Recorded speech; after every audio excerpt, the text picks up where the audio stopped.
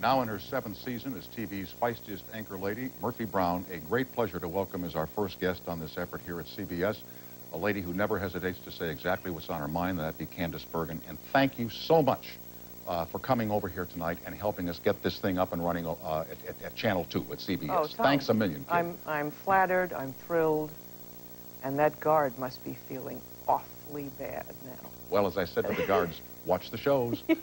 Let me ask you about Murphy Brown. You know, Murphy Brown is a real person. I remember that when Murphy Brown was having her baby some seasons back, I was on the radio, and people would call and they would say, you know, Candace Bergen is pregnant. I said, no, Candace Bergen isn't pregnant. Murphy Brown is pregnant. Talk to me about, I'm sure you get letters where Murphy is the real person, and Candace Bergen is merely the conveyor of that person. Well, my daughter was having people come up to her and say, oh, your mommy's having a baby, and... And she was at an age where she wasn't quite sure. And I was like, no, it's Murphy who's having the baby. Right. Yeah, well, it's, I must say, it's not just everyday citizens who make that mistake, Tom. This is true. It's also people in high office. That's right. And as a matter of fact, I remember one episode where Murphy Brown complained that she had lost her invitation to the inauguration of George Bush, and you can pick up the story from there. You got the real thing. Yes, the Bush administration fixed that right away and sent me or Murphy. I'm not exactly sure who, in fact, I think it might have been me. But did you ever talk to Dan Quayle when that whole thing was going on? No. If he were to walk in this room right now and we were having a conversation about it, what would your take on that whole incident be about family values? Well, first of all, I think that both of us would have to have a sense of humor about the incident. Right. It was really beyond Rod Serling. And, and second of all, nobody disputed what he was saying about family values. You know, at Murphy Brown, we weren't saying that fathers are dispensable. I myself certainly don't feel that. And Murphy Brown herself was not the demographic target of the women that he was talking about. And after all, we're talking about a television program here. This is not reality. This is a TV program. But I was often curious as to whether he ever tried to contact you or anybody with the production company. Well, he did send a note on our return, our opening episode on our return. I don't think we read it because I think it was a little self-serving, or perhaps it was self-righteous. But finally, he has been vindicated to a certain degree by President Clinton embracing the same platform. Although you are a fictional character, Murphy Brown is a fictional character, how involved does Candace Bergen get watching the news? This whole circus last week involving the Gingriches, who will be on a little bit later, the O.J. Simpson affair, the Tanya Harding, Nancy Kerrigan, all these things that we have been bombarded with here over the past 8-9 months. How do you, as a television viewer who plays a newswoman, look at all this stuff? Well, I look at it from a number of viewpoints. I look at it as a citizen who is sometimes mind-boggled and outraged and offended at the handling of certain topics by the media. And I look at it as someone who plays a journalist to try to get any sort of story ideas or any sort of personal tidbits that I can for what we could bring to the show in terms of accuracy or style. And I try to be as well informed as I can because Murphy Brown is such a topical show. Sure. And I also look at it from someone as a journalist trying to sort of be a partisan in terms of the media, but I must say at times it's pretty hard. You know, when David Hartman was doing Lucas Tanner, MD, for NBC years ago, he was a medical doctor, and he got hooked on medical technology and that sort of thing. Have you gotten hooked on journalism at all? Well, I was hooked before I did Murphy Brown really? on journalism, and I had done quite a lot of journalism for about 15 years before I did Murphy Brown. A lot of photography, right? A lot of photography, a lot of writing for Esquire and for Life magazine, and a few episodes on the Today Show, sort of photo essays. So I really was a sort of a journalism fan before the show. So it was perfect for me because I could use everything. Although in college, that was not your major. In fact, I have a friend who was a year ahead of you at the University of Pennsylvania, and she's told me, if you, like you were Miss Penn University, were you not? I was. Yeah, hey, celebrate that, you know?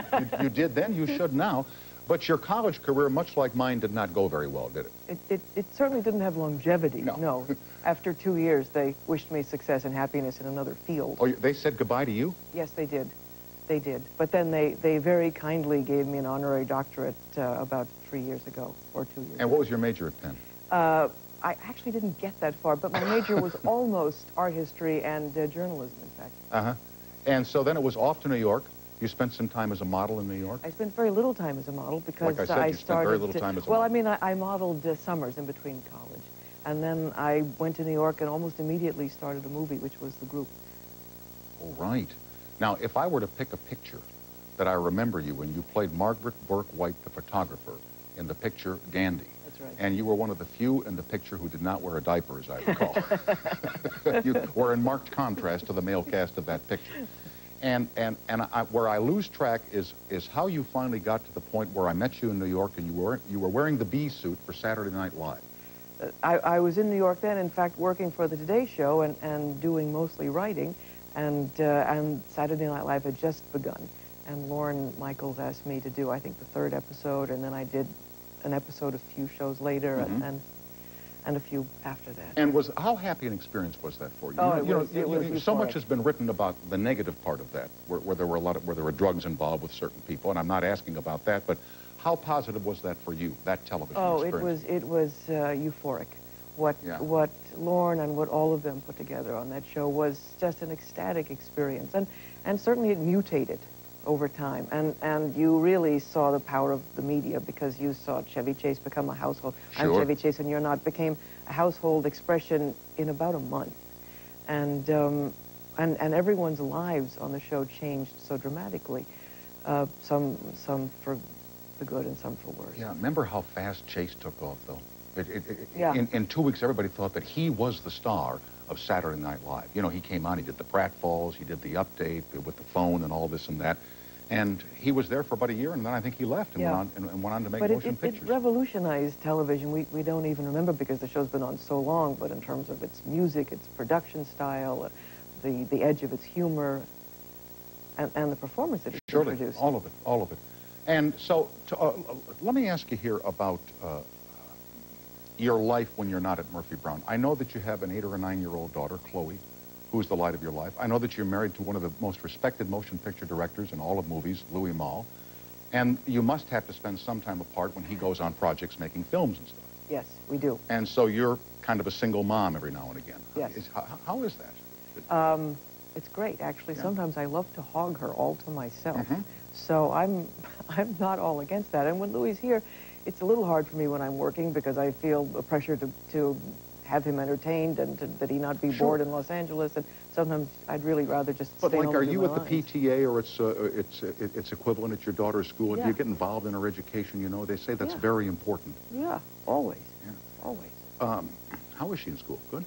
Yeah, she loves her school. She's with very nice kids, and I make a real effort. I mean, if she has a Christmas program and I'm shooting the show on a Friday, I drive from Burbank all the way across town and get there and drive back, and yeah, I don't miss anything. But she knows who you are. Yeah, but we don't pay much attention to it. I mean, it's not given much freight in our house, and never has been, and I think that's important. Okay, we're with Candace Bergen, folks. You can join us on radio or television on the toll-free exchange. The number is 800-95-CBS-TV. And, you know, for people who wear glasses, that's tough because now they have to try and figure out what the numbers are. So Tell me about it. Really? Anyway, it's 1-800-95-CBS-TV on radio and television. We'll continue with Candace Bergen and the true magic, the true incredibility of your telephone calls right after these messages.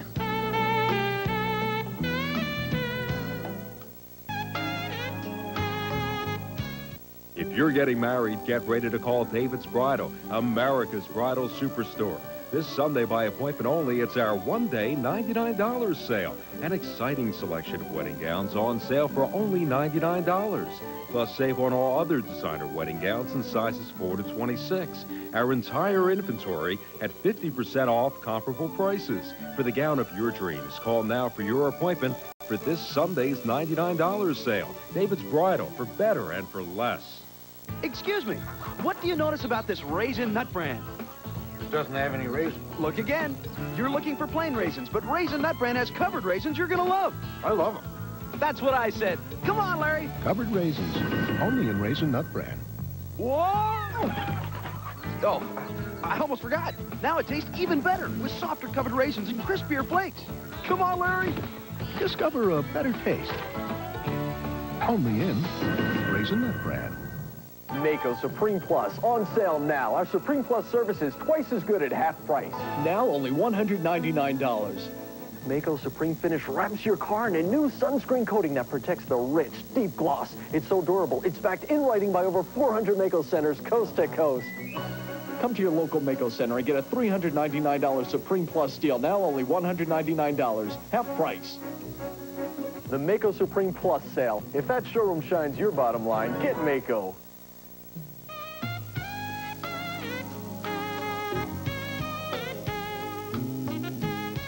We're with Candace Bergen of Murphy Brown on CBS TV, Mondays at 9 o'clock. The number, by the way, translates to these following numerical equations. That'll be 100-9522788. That's 9522788. It might save you a little time deciphering your phone dial. Let's go to the phones. Here is Donna in Reno, Nevada. Hello. Hello. Hi, Donna. My God, it works. There is a God. Donna, nice to hear from you. Hello. Good luck. Thank you. If you were writing a review right now, Donna, what would it say? I'd say it was excellent. Thank you're you. Always excellent. Thank you. Say hi to Candace. She's right here. Hi, Candace. Hi, Donna. What was your biggest career influence? I think being born with the right parents, probably in my case. Yeah? No, you're very talented. Well, thank you, Donna. You're very, very talented. And I do watch Murphy Brown. Oh, well, thank you very much. My biggest career influence probably was the luck of getting Murphy Brown. Yeah, but you did a lot of good movies other than that. You know, a few every now and then. Oh, but Starting Over was a terrific movie. It was. I think my movie? father was a big career influence because humor was a very well-valued commodity in our house. When did you know that Charlie McCarthy was like your brother? When did I know that he was my brother or wasn't my brother? Well, you know what I mean. When you knew what was that... it like living with a dummy? No. Oh, Donna. You don't mind, Donna. I'll ask the question, all right? Are you sure it's not Dave Pauling pretending to be Donna? No, it's not. No, it's not. Well, Donna, it was an eccentric upbringing, but actually it was probably more interesting than a lot of kids' upbringing. And it made up for not having a brother until I became 14 and my real brother was born. Mm-hmm. Donna, I'm glad you called. Thank you for being our first. Hey, thank you, Tom. All right. Be well now. You too. Bye-bye. Bye-bye. Bye-bye. When did you know that your father was in showbiz and that Charlie McCarthy was a... You know what blows all of us away about your dad, and I knew your dad at the Bel Air Golf Club, is that here was a man that gained his fame as a ventriloquist, which is a visual art, on the radio. Yes. I mean, it's incredible. It required a great leap of faith. You Yeah. only could take his word for it because who would know? Yeah, exactly. Exactly. And then you would see him in the movies, and occasionally he would move his mouth because the discipline of radio allowed him to do that. But when did you know that this was going on, that this was... Oh, from a very early age, because there was always when I was little, he was number 1 or 2 on radio, so there was a buzz about all the time. And Charlie had the room next to mine, and I appeared on his radio show when I was about 6 or 7 years old, throwing my voice. I can't do it anymore. Yeah, but do ventriloquists really throw their voice, or do they just not move their mouth when they're talking? Well, I have to sort of squeeze their voice to make it, if they're throwing their voice, to make it seem like it comes from another place. My father would do that a lot at home, and we'd go to the door, and there'd be nobody there. Oh, yeah. That's neat. I know when I was a kid, they had a thing you could buy to put in your mouth called the Ventro. Remember that? You'd put it in your mouth, and it would supposedly compress your tongue in such a way that you could throw your voice. But you always wound up spitting it out. It never seemed to work very well. And then at what age did you went abroad to boarding school? I went to Switzerland to boarding school when I was 14. And how was that for a 14-year-old girl to have to leave home and mom and Well, dad? I actually was ready to leave home at Really? that point. I was sort of ready to go out and about a little bit. And my parents left me at school when I was in September. They took me to Switzerland and took me to school and saw me off. And then they came back at Christmas time to have Christmas in Switzerland. And by then, I was smoking and ordering Bloody Marys, and my mother burst into tears, and my father. And so I said, maybe this wasn't a good idea, because it was a finishing school in more ways than one. And so I sort of had to learn to stop smoking at 14 and stop drinking. But that was actually fairly tame compared to a lot of other girls at the school. But however did you get into Bloody Marys and cigarettes at the age of 14? Oh, easy. It was really simple, huh? No problem. Switzerland, who knew? Yeah, but you would think if you were at a boarding school that they would keep you more or less on premises. Well, they did. In fact, I was kept on premises when I set fire to the ceiling of a restaurant. And it was evacuated, and then they realized that I was out without permission. And so then I was grounded for a month, but then I was back at it. But I'm clean now. But I say, when did you straighten out, Candace? I think at 15. Jeez, man, Mom and Dad come over. How's the kid doing? Bloody Marys and cigarettes. Perfect, age 14. Bob in Lake Ozarks, Missouri. Hello. Yes, hi. Hi, Bob. How are you, Tom? I'm fine, thanks. Hope you are. I'm fine, thank you, sir. Good. I was calling. I had seen Candace on a You Bet Your Life show, rerun of the Groucho Marx show when she was on with her dad. I was interested to see if that was the first time she'd ever been on TV. Or... Well, Tom, I'm trying to buy those tapes up, so if you have one, just let me know how much you want for it. Hey, Bob, where did you see that show? Oh, it was just a regular rerun. I'm not sure if it was cable or... Oh, it was cable, TV. Bob. Yeah, right. Well, especially since I was 11 and Groucho is dead. But for a teenager, you acted just about the same as you do now. You're very mature. And well, thank you. Actually, that was not my finest hour, I remember. But it was, I think, my first time on television. I think it was probably the first time anyone was on television at that point in time. Goes back a long time, Bob. Anything else, right. Bob? In her teens, right. Right. Anything else, Bob? Well, no. Well, yeah, I meant to call you when you had Bob Costas on his last show. You were on his show. Right. I meant to call that night, but it was so late. But, you know, it was just so wonderful. Bob is just a great guy. Just a wonderful guy. And it's a pleasure to sit here at CBS and spend a lot of time talking about him. It's terrific. Right. He was inducted to the Missouri Hall of Fame. As a matter of fact, Bob, can I interrupt you for a second here on your show? Yes, sir. Bob Costas actually called me today, and he sounds great. Oh, I was really hoping you'd have him on today, but that's really great. I'm really glad. Bob? You're a great your Tom, wish. Good luck to you. Thank you, Bob. I appreciate your calling, and sadly, your wish tonight will not be coming true, but these things happen, right? Well, right, that's true. That's true, Bob. I'm sure we'll see Bob again somewhere. Okay, yes, we will. That'd be a Good different network. Okay, Bob, glad you called. Thanks for being with us. Do you think Dave will call now, Tom? I beg your pardon? No, he will not call. By the way, he was very generous to us tonight, you know, and he did some comedy bits, which the folks have already seen back east that they'll see here in the West. And this has been a... Why do you keep referring to Dave? Well, didn't he used to call you all the time? Not all the time. He would well, call sometimes once. He would call like on anniversaries of shows. Well, and you know, it's the first show. He's producing it. It would be well, yeah, but you know, he could call as some guy, some weird guy. I mean... Yes, he could, but okay, but he didn't. Resting. Maybe he'll call for Mrs. Gingrich. He's resting comfortably tonight. No, he's not. You know, Dave just doesn't rest comfortably. Dave is resting comfortably. That's my story, and I'm sticking to it. Back with more of your phone calls. Bob, call again. We'll talk about Costas. 800-95-227-88.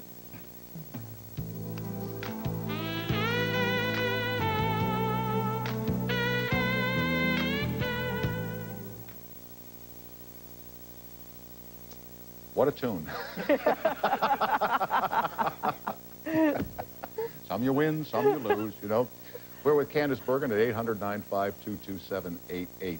You know, the Gingriches, and I'm going to tell the audience backstage I've been referring to them as the Bickersons, so if I say the Bickersons, it's that I've lost my mind. But the Gingriches named one of their daughters after you.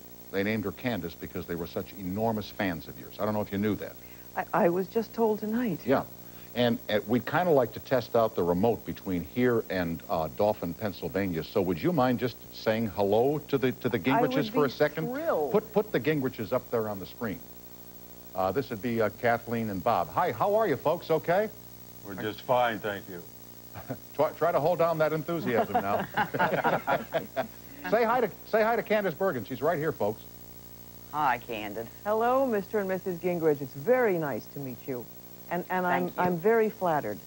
I just would like to ask you, how does your son feel about your having named your daughter after me?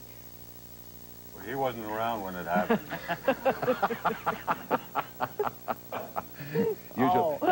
Usually I do the question. That's a little thing we worked out with the sponsor. That's okay, it's fine. But you didn't lose control. No, not at all. No, I've never had it. But how did you happen? What was the motivation for your naming your daughter after Candace Bergen? It's a lovely name. But I mean, had you seen her on the air, or on television, or movies? Oh yes. I'm not going to say how many years. No, don't do that. No, I'm not going to ask. I wouldn't do that. I wouldn't do that. Anyway, we'll be back to you in just a second, Mr. and Mrs. Gingrich, and we sure do thank you for coming on tonight. And have you got a cigarette going there, ma'am? Me? Yeah. Oh, I don't smoke. Every picture I've seen of you in the papers, you've had one in your hand. Anyway, right. we'll be back with Mr. I beg your pardon? I have the ashtray right beside me. All right, terrific. Well, fire one up, kid. It's your own house. You can do as you please. Thank you, Tom. And we'll be right back with you in a second. Thanks for joining us tonight. And thank you for making this a memorable evening. Well, Tom, congratulations. Well, thank you. On your first show and your gorgeous set. And good luck. It is pretty nifty, isn't it? Thanks for coming over, Thank Candace. you. See you. All best and happy 1995. Tomorrow night, Dan Rostenkowski and Maya Angelou. Later in the week, Ariana Huffington and Kelsey Grammer. And coming up, Mr. and Mrs. Gingrich from their home in suburban Harrisburg, Pennsylvania. It's working so far, the technology. It's truly amazing what God has wrought here. We'll be right back. Watson, I want you. Now these messages.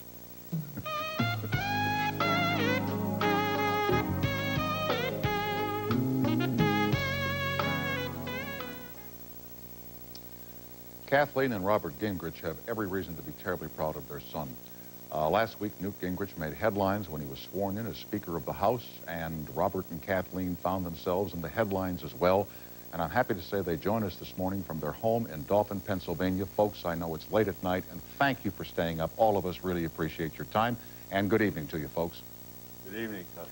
Let me ask you about this whole week that began with the wonderful ceremony in the Capitol when Newt was sworn in as Speaker of the House, and then all of the media attention that has come to you from a whispered remark on a television news program. How have your lives held together through all this? Well, I think we have each other. I can lean on Bob. Otherwise, I don't know. It was really a rough week, really. What were the roughest parts of it, Bob? There really were no rough parts. As far as I'm concerned, it's a done deed, and the sooner forgotten, the better. Oh, I understand that. But I mean, what about just the media attention? For example, I was told that Kathleen went to the hairdressers and there was a reporter there from a magazine. And you probably wake up in the morning and you got a camera poking into your kitchen or waiting outside your driveway. What's it like? I mean, I wouldn't like that kind of stuff happening at my house, and I know how this process works, for heaven's sake. Well, just the cost of the hairdresser alone is enough to break me. But there's something I have to tell you, Tom. Okay. I've been thinking about your show all day, and for some reason I have this terrific urge to run out and get a cheesesteak. Well, if you want to do that, you can certainly go ahead and do that. Okay. Why do you have this urge, by the way? I don't know. It's something to do with you and the show and just Philadelphia. Well, I used to work in Philadelphia, to be sure. Did you really? Yes, I did. Did you like cheesesteaks? I love Pat cheesesteaks in Philadelphia. They were delicious, but now Pat uses Cheese Whiz, I hate to tell you. Oh, I'll never go back. So when you got to the beautician today, and the reporter was there, or was it yesterday, I forget which, didn't you think, geez, don't these people ever let go? Well, she was very nice. She wasn't pushy. She didn't ask me anything that I couldn't answer. It was mostly about Nudie and his growing up. Right.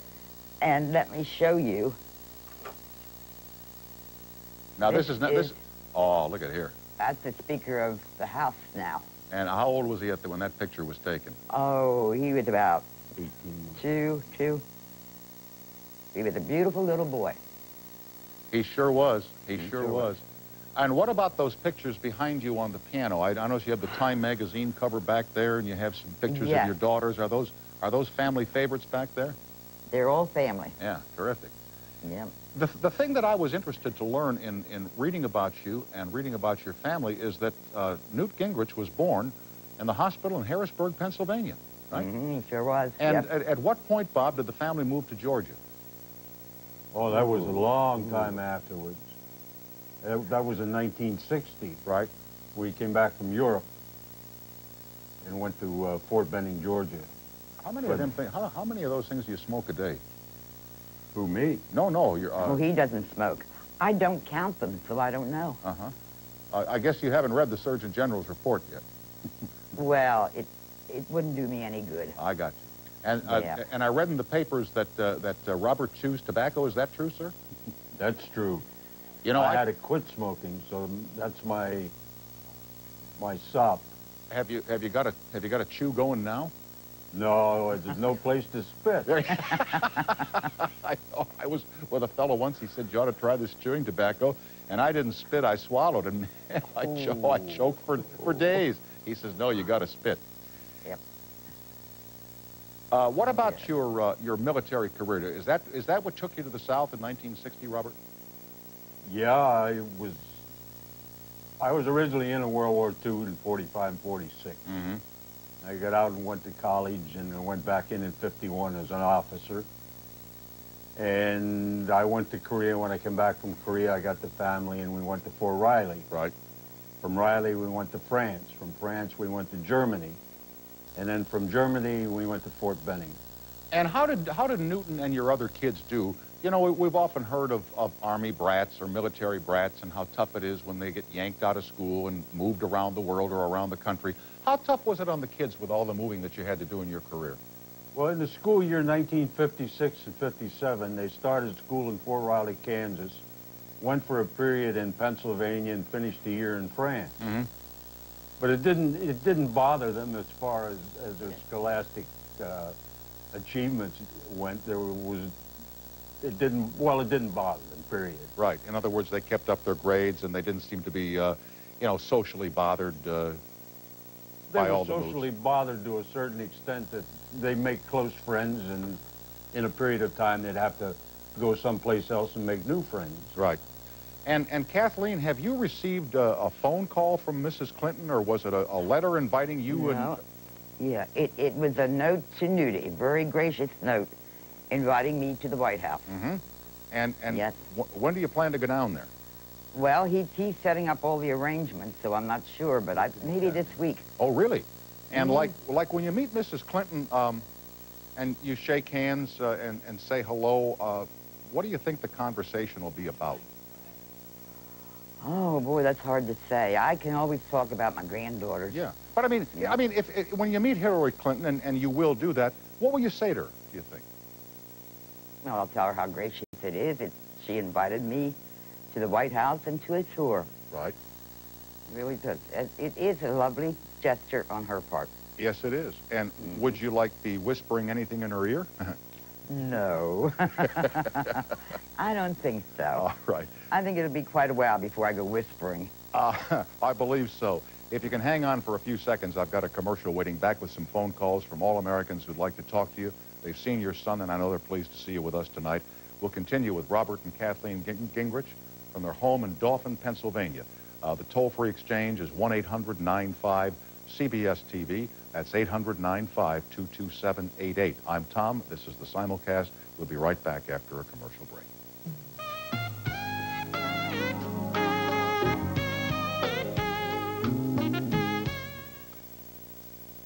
We're with Robert and Kathleen Gingrich from their home in Dauphin, Pennsylvania. Here now is Cindy joining us on the toll-free from Springfield, Missouri. Hi, Cindy. It's Tom, and you're on.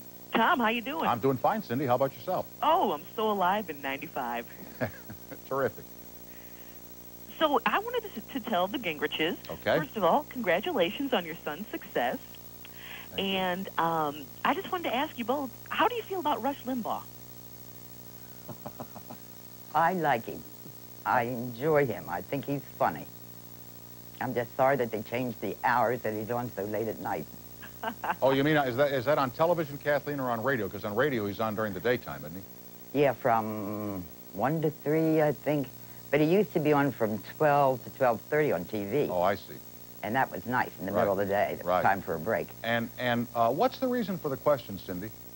Well, you know, Rush is he's always talking about politics and things. So I just wondered how they felt, and I believe Rush likes Newt. Oh, there's no question about it. Oh, yeah, he's a very firm supporter of Newt. Yep, Rush is a devout Republican. Right, right.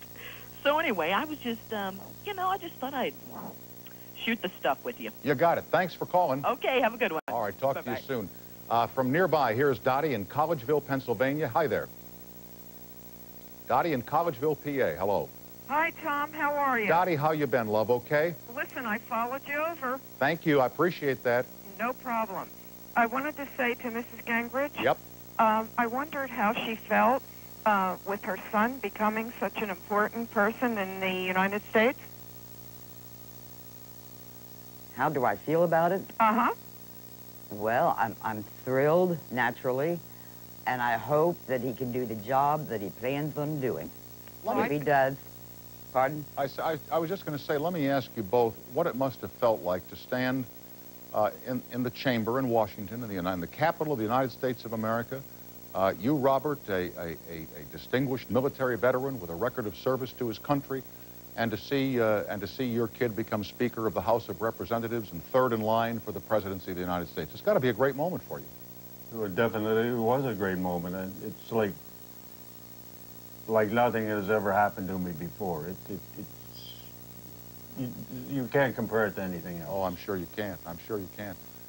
So, Dottie, how are we doing? Okay?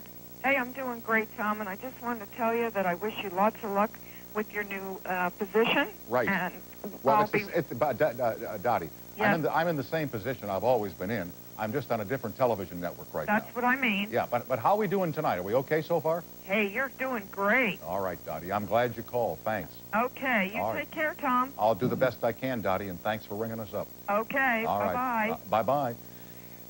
Do you folks keep in touch with politics? Are you fans of politics because your son's been involved in it now for so many years? Not really. No? Not really. I keep scrapbooks of Nudie. Oh, I understand that, but you know, just wondered if you watched a lot of TV, watched the politicians on. Oh, yes. Oh, yes. 21, 22, and 29. Yep. That's CNN and C-SPAN. Got you. And I noticed on the other programs that I've seen, Robert, you were always making a cake or cooking a pie. Are you doing any cooking tonight, or is the kitchen closed now? The kitchen's closed, but I did bake 2 pumpkin pies today. Are they easy or tough? They're easy. Do you use fresh pumpkin or canned? Canned. Isn't that cheating? That's cheaper and easier. And I hear that you're also the chief cook around the Gingrich household. That you have a couple of special dishes you make. Why are you the kitchen maven? Well, I do want to eat. Very diplomatic answer. For a long time, when I was a married person, I did most of the cooking because it was that or starvation. So I know exactly what you're talking about. Let's hang on for Evelyn in Wilford, Arkansas. Hi. Hi, Evelyn. It's Tom. Hello. Hi. How you doing? Doing great. You're doing a wonderful job. Oh, and thanks, thank Evelyn. God for you. Thank a you. show with wit and intellect, something we've been craving. Well, crave no longer, and say hi to Robert and Kathleen Gingrich. They're right here. I'll do it. Good evening, Mr. and Ms. Gingrich. It's Hello. such a Hi. pleasure to see you. Thank Are you. you looking forward to your trip to the White House? Oh, yes, definitely. Well, you know what? I think you're going to have a delightful time because you and Hillary have something in common. You're women who aren't afraid to say what you think, and we need more of it. Good luck to you. By the way, Evelyn, you make a point. You know, Mrs. Clinton is hardly a wallflower when it comes to speaking her mind. Absolutely not. She's no cookie baker. This Tom, is true. I can't tell you how good it is to see that white head on TV again. Well, thank you very, very kindly. It's nice to have this old, almost white head back on TV Yes. again. Wonderful to see you. All right, Evelyn, thank you very, very much. Thank you. All right, all right. Bye-bye now. Before we let you go, and it's getting very, very late back there in Dauphin, Pennsylvania, I would assume that after our conversation here tonight, all of this will come to a halt. Will this be the end of the Gingrich's excursion into TV land? Say that again. Will this be the end of the... Yes, Tom, yours is our finale. Swan song. Yeah. The swan yeah, song. our swan song. And, you know, a year from now when you look back on this, I hope that you'll find this evening was pleasurable, and I hope that you'll find the whole thing wasn't wasn't as negative an experience for you as it might have seemed during the last 4 or 5 days. There are some good folks in the television business, as I'm sure you know. Oh, definitely. Yes, definitely. I don't think Robert's too sure about that. Oh, I'm positive. I'm sure about that. I mean, like I said, it's a done deed. Let's bury it and march on. And after you make the trip to the White House, if you'd like, and we can do this earlier in the day, we'd like a little report on how you found the Clintons and how you found the White House and, you know, what you did. If we could give you a phone call or something like that, we'd be most appreciative. Well, I'd be glad to. Okay. And again, you're really not sure when, but maybe this week. Well, that's what Newty said. The sooner we do it, it'd be better. Now, you know, we don't refer to the Speaker of the House as Newty. We call him Mr. Speaker. Well, he's my son, and I call him Newty. Good for you. He has never said, don't call me Newty, Mother. He hasn't. All right. So if he did, I wouldn't do it. Robert and Kathleen, I appreciate your staying up very late tonight and for being good sports about this. And thanks again for your time, and I wish you all the best, and I hope to talk to you again in the future. Well, thank you, and you have a wonderful crew right here in my living room. Well, thank you for your kindness to our crew. Couldn't be better. Thank you for our kindness to our crew there. I know you took them out to a restaurant the other night, and they appreciate that. And I'm glad to hear, by the way, you will not need eye surgery, that you're going to be fine. Oh, that's right, as far as I know. All right, thanks again, folks. Thank you. Thank you. By the way, Kathleen Gingrich was facing the possibility of eye surgery, but she checked with her eye doctor today, and a little stitch here, a little stitch there, and she's going to be fine and should be at the White House by the end of the week. Back to wrap it up for Monday night, early Tuesday, and a reminder about tomorrow night's programs coming up right after a short break, and I hope you'll stay with us.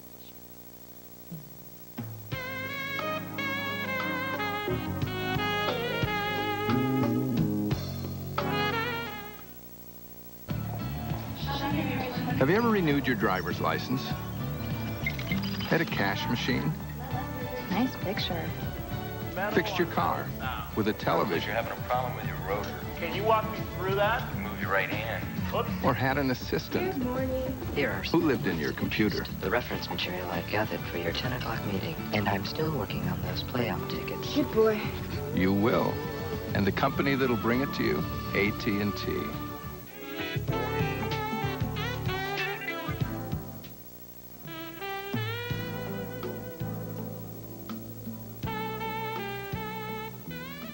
You know, for all of you who took the time to call or write to us here at CBS in the past couple of days, and to everybody, I mean, I met a man on the street stopped today in his car and rolled down the window and said, you know, good luck at CBS, and many of you have done that here in Los Angeles and in New York and in San Francisco for the past 4 or 5 weeks, and I want you to know how much I appreciate your encouragement and your support and how happy we are to be at CBS. Back tomorrow night, same time, same station. Drive safely on the way home and sleep tight, America. Good night, everybody.